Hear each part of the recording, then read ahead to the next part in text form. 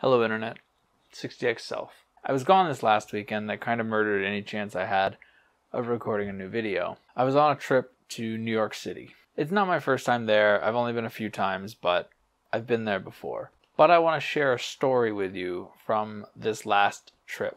It's a story that made me very happy, and I just think it would be fun to share. And this might be a little bit rambly. I usually have more of an idea of what I want to talk about when I start the camera rolling. Mostly I just wanted to get some stuff out. So we're riding on the subway, like you do in New York City, and I was very fortunate to have a seat. And I'm talking with my family that I'm visiting, and another family gets on the train, clearly looking for seats. It's two women and a kid. I see that they're looking for seats, so I offer them my seat because that's just what I do. Kid sits, and the kid is super grateful. Says thank you twice while we're on the train. Says thank you again when we're getting off the train. It just so happens we're heading the same direction. And one of the women turns around and says, hey, he was really grateful.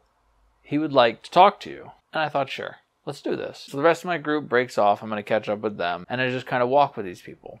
And I'm talking with this kid. He's all smiles. And I'm asking him what he's into. And the first thing he says is the NBA. And I have to break his poor little heart. I know nothing about sports, but it comes out that he also likes music. So we start talking about his favorite artist, Michael Jackson. And he's talking about how much he wants to dance like Michael, and he's looking at classes, and he used to take classes, and he stands up on his toes all the time, does all the moves in his bedroom, and it's just the most adorable thing. It's fantastic. So I'm talking to this kid, and I'm realizing the impact that we have on people. And it was just this nice moment of connection. There's this stranger on the train, played by me in this instance, just being supportive of someone he's never going to see again and only met by complete happenstance. I feel like it served as a good reminder for me. I struggle a lot with being very negative. I find it difficult to see the world as anything other than a festering boil some days. I'm a wee bit cynical about people. But that little bit, who knows where that will go for that kid. But it was a really good moment, and it felt good. I think there were a lot of factors. I can be charming when I want to be.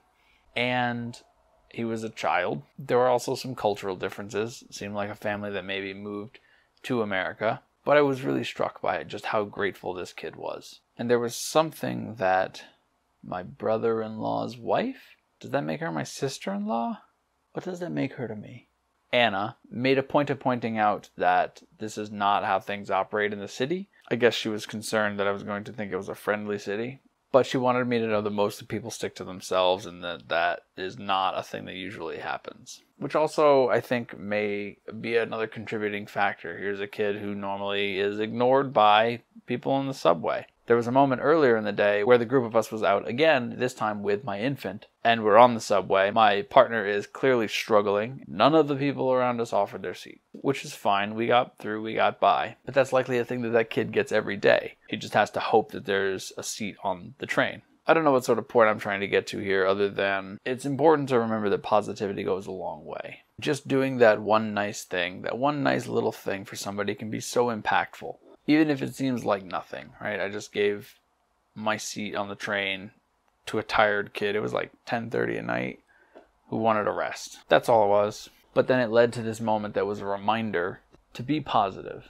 Try to do the kind thing for a person because you never know what kind of impact it might have. That kid might go on to be the next Michael Jackson. Who knows? If he does, though, I really hope he remembers the guy on the train and tries to, look me up. So anyway, again, I'm kind of rambling on. I just wanted to share that story and share the impact that it had on me, and I think the impact that it had on that kid. I'm working on some things, so don't worry. It's not going to just turn into me talking into camera on a couch. But I hope you're having a good time. I hope you're having a good life, and remember to be positive. Bye, Internet.